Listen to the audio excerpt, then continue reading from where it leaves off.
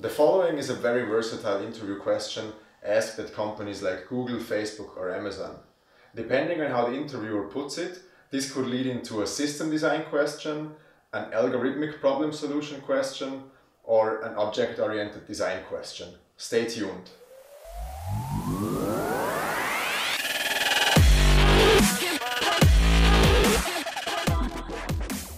The problem statement. Design a parking lot. Let's say you are the owner of a parking lot and you have to manage maybe hundreds or even more of parking spots, and you want a system which helps you manage it. So I'm sure a lot of possible solutions and a lot of approaches will come to your mind immediately. But at this point, early in the interview, the interviewer wants to see two things from you. The first one being handling ambiguity. So this means the interviewer wants to see that you are able to recognize the breadth of this problem statement. You want to ask some clarifying questions, and first of all, you should ask what kind of problem area he wants to get into. So you could just ask, do you want me to come up with a system design? Do you want me to come up with a class hierarchy? Or should we get into a certain specific question and then write some methods? Second, systematic approach. So the second thing the interviewer is probing and testing you for is how you approach the problem. You want to show a clear and systematic approach how you tackle this problem. So it helps to take a step back and don't rush into one solution immediately. And again, it's time to ask questions and it's time to clarify some assumptions.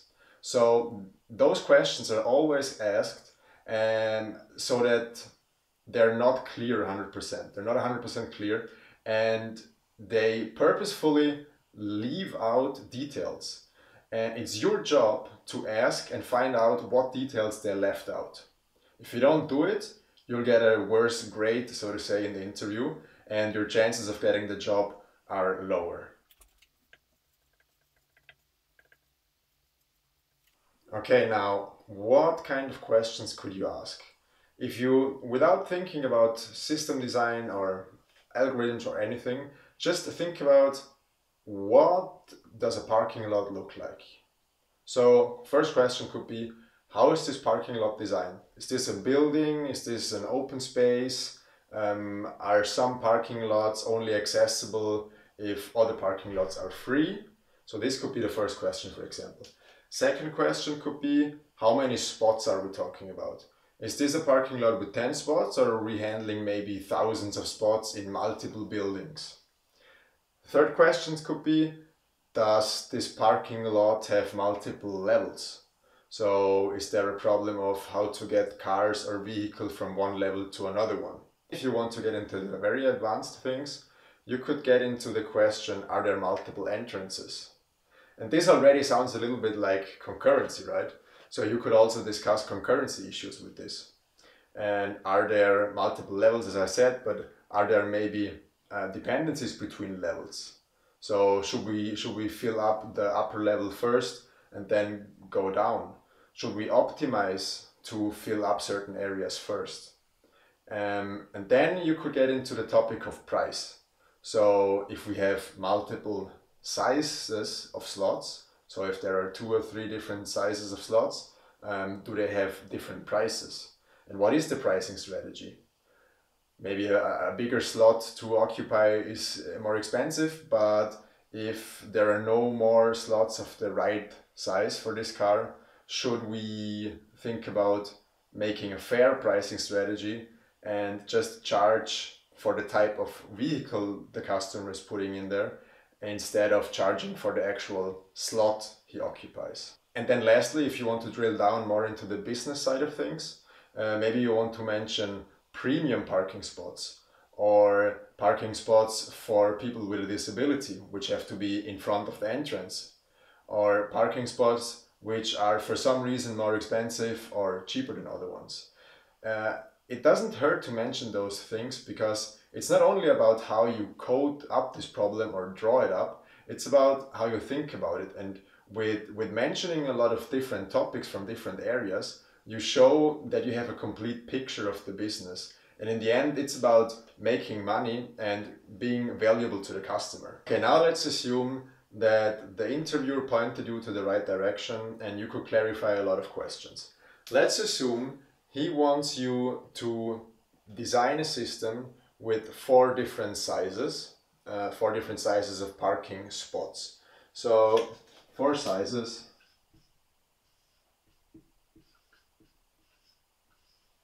And then there is a small, a medium, a large, and an X large.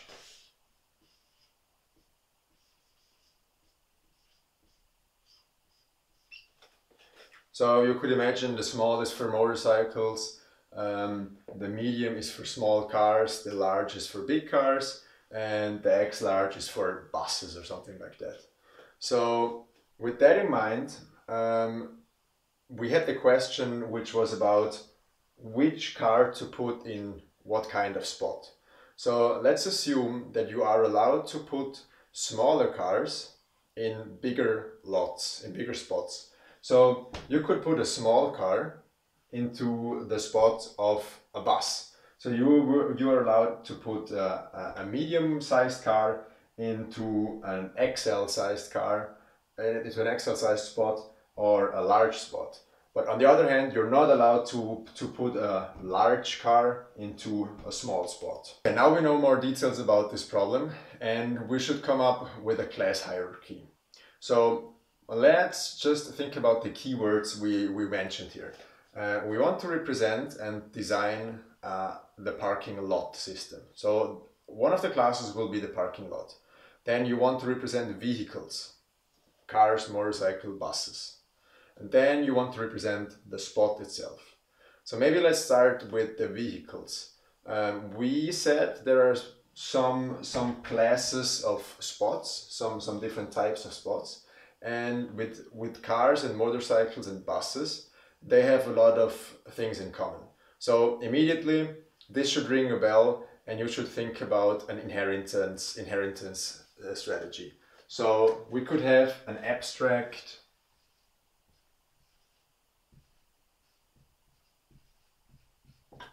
vehicle.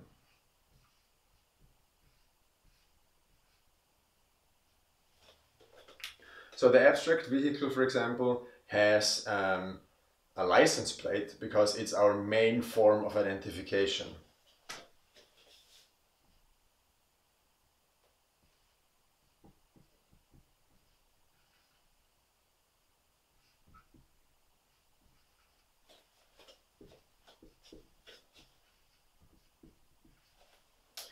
And now you could store all kinds of information in this abstract vehicle, something that all of the cars, motorcycles and buses and big cars and small cars have in common.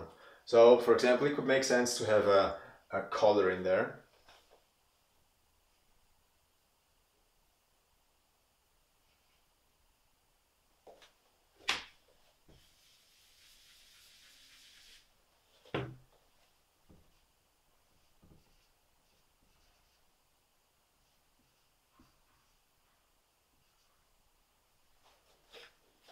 So you see, I'm using some sort of an enum here. Probably the interviewer won't let you draw it out and write it out, but just mention that in case of a color, it makes sense to use an enum. Okay, now we have this abstract vehicle and you want to have implementations of this vehicle. And it makes sense to create 4 different vehicles, so 4 classes, which inherit from this vehicle.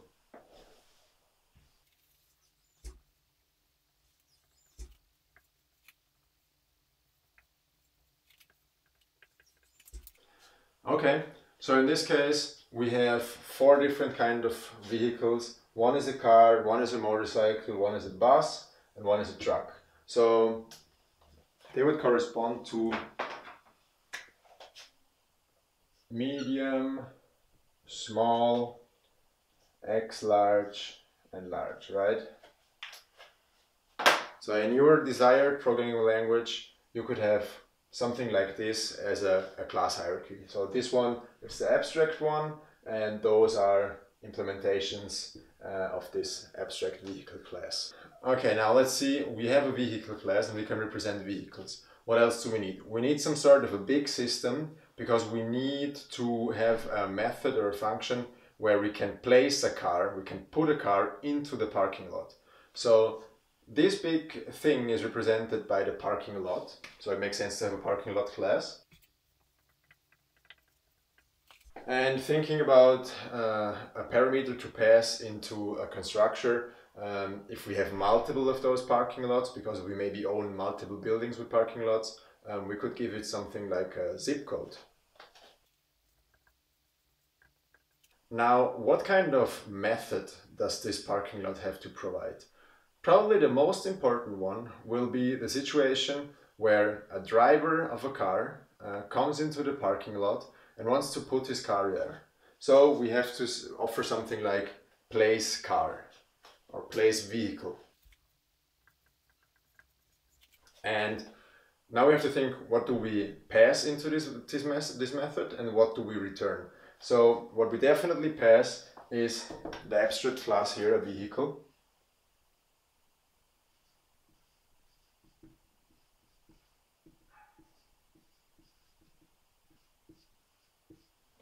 And then we return probably a spot, right? So now you already see we need a class parking spot.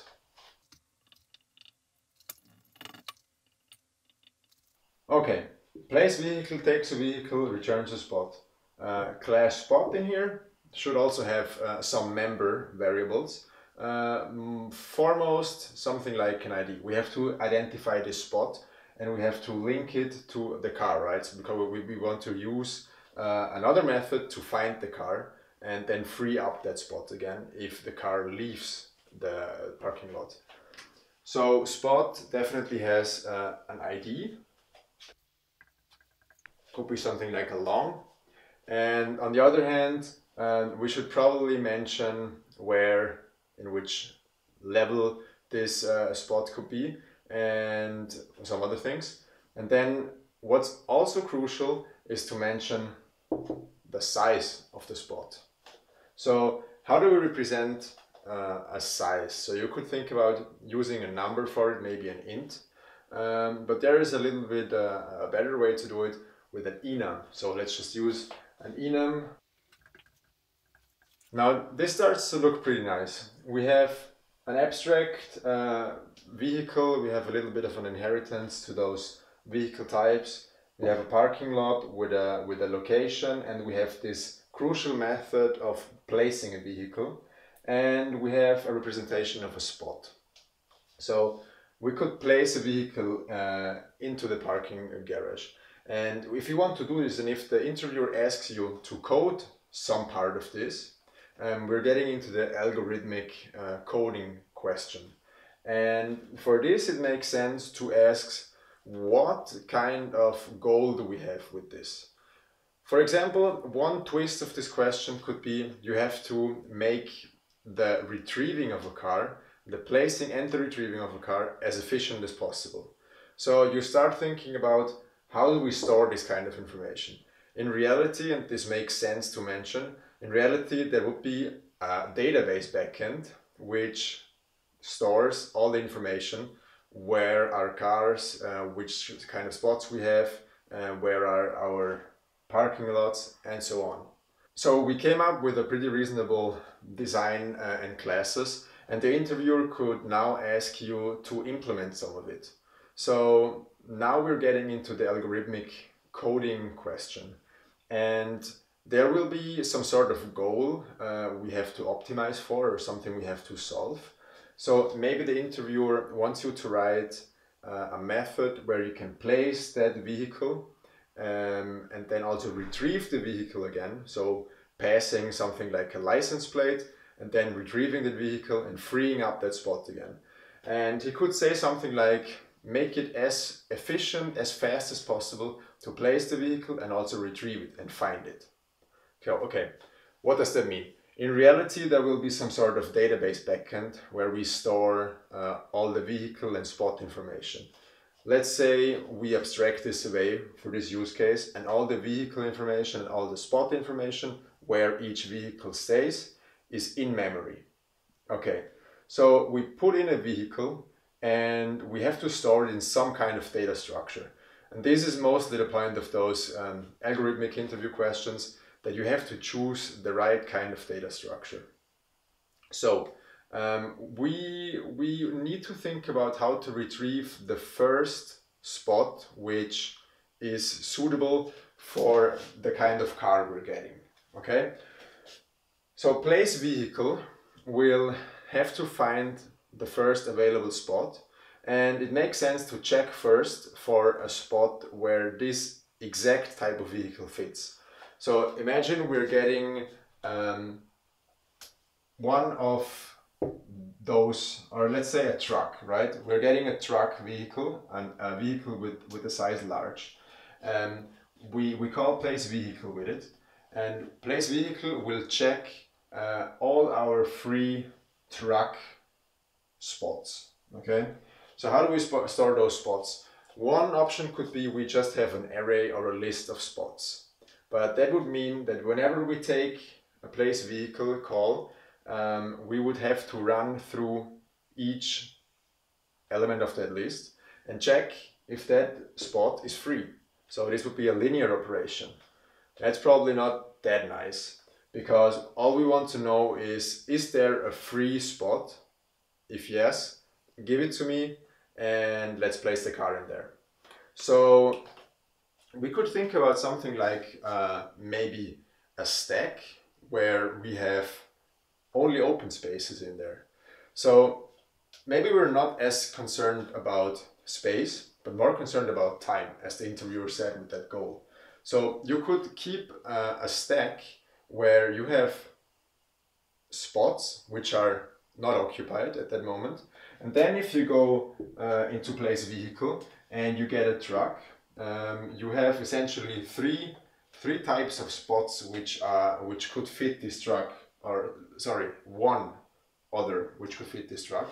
So you could check a stack for open spots for trucks, and because trucks also fit into the bus spot, you could have a second stack which only contains bus spots, and check if this one has an available spot.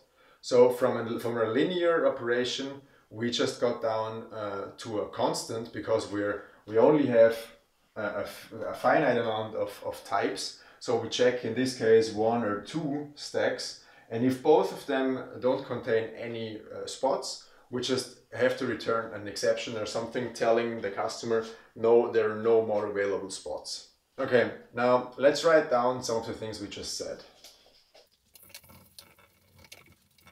Okay, so we mentioned place vehicle will call multiple stacks. So we need, in this case, 4 stacks. And place vehicle itself will then be a constant operation. Okay, we mentioned that the place vehicle method uses 4 some sort of stacks, where as long as there is some element, as long as there is at least one element in each stack for each size, this is a constant operation, because we have only 4 sizes. So place vehicle for the search is only an O of 1. Because if we don't find a spot in the stack of the appropriate size, for example S or M, we just go down. So the worst case would be we have to do 4 lookups to find if there is a single free spot. Okay, then we know we can place the vehicle there, and then in order to be efficient when removing and looking for that vehicle, we have to use the right data structure. So let's just give it a name. Let's say we need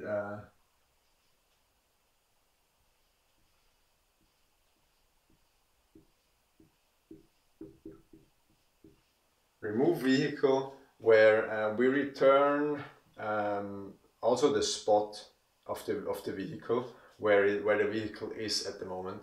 So the spot will then contain the spot ID or the location information about that.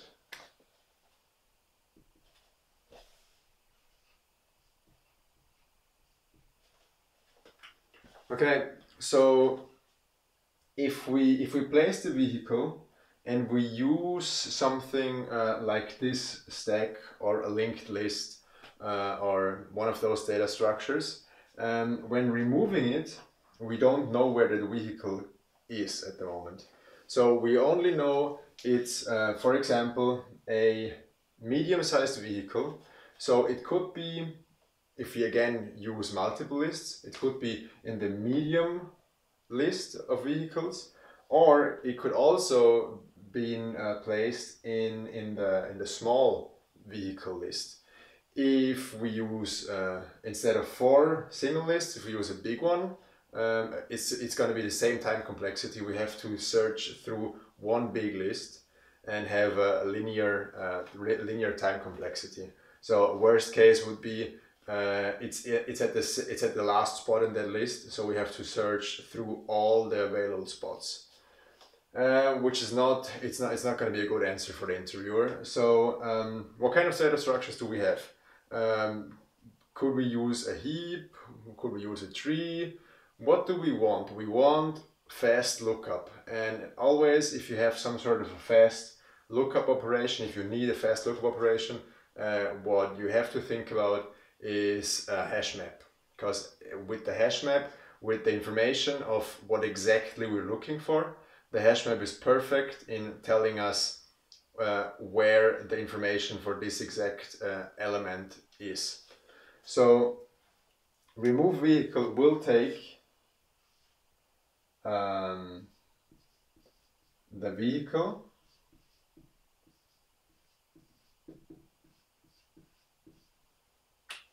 and we are after placing the vehicle checking for a spot.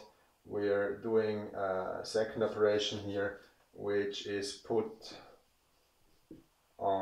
in hash map.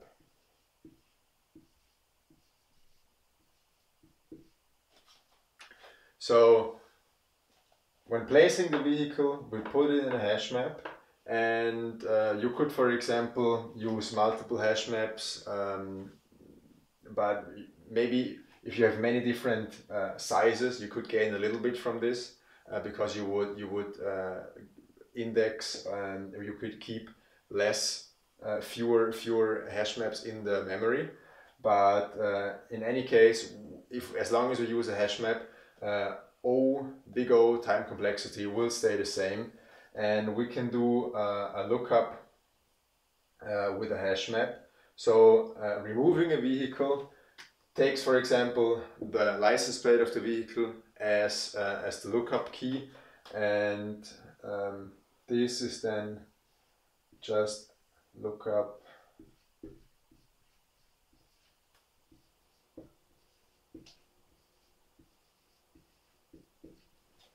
in hash map. And that's where we got the spot back, and the spot contains the information about the vehicle.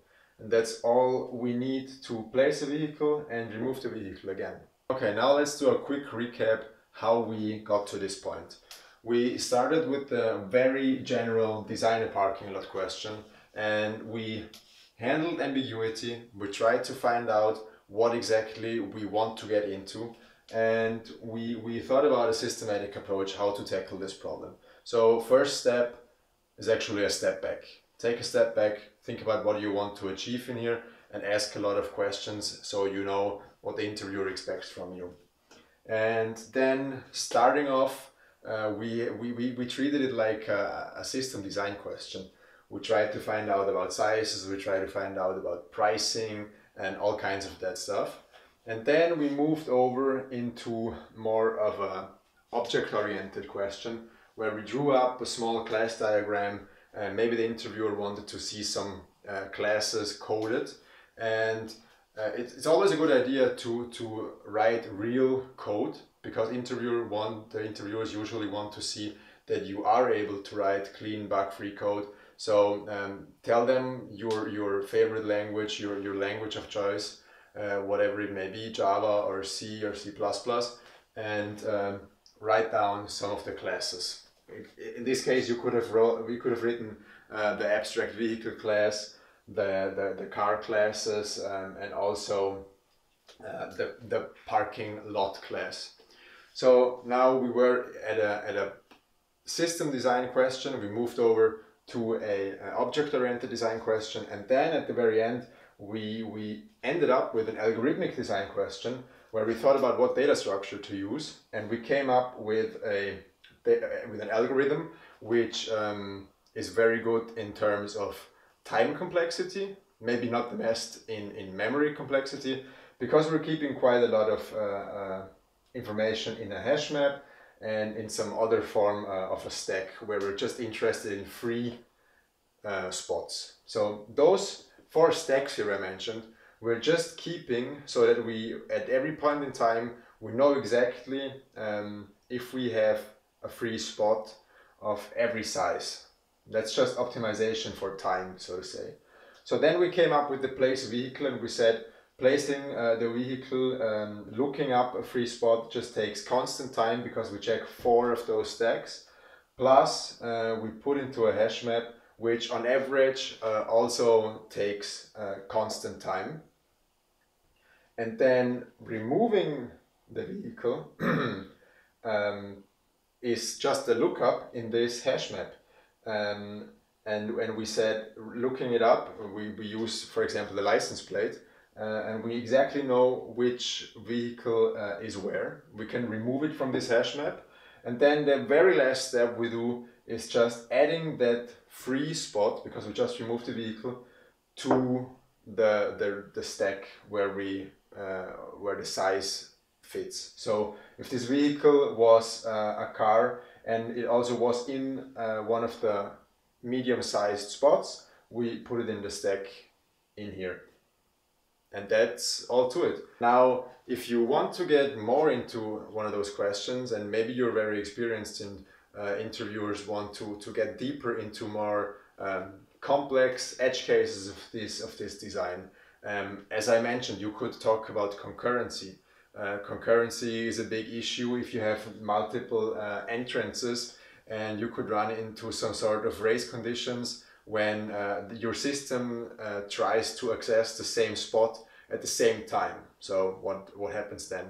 On the other hand, you could also think about pricing strategies. So if you have different sizes in here, and this system would then be self-managed, so to say, and the customer has to pay at the counter, you could think about a price system where either the customer gets the same price for every spot, or you have to price him higher because he uses a bigger spot. The most important part about those kind of questions is ask questions, but then also take hints and let the interviewer lead you through the question, because probably he has a list of things on his mind where he has to test you and probe you.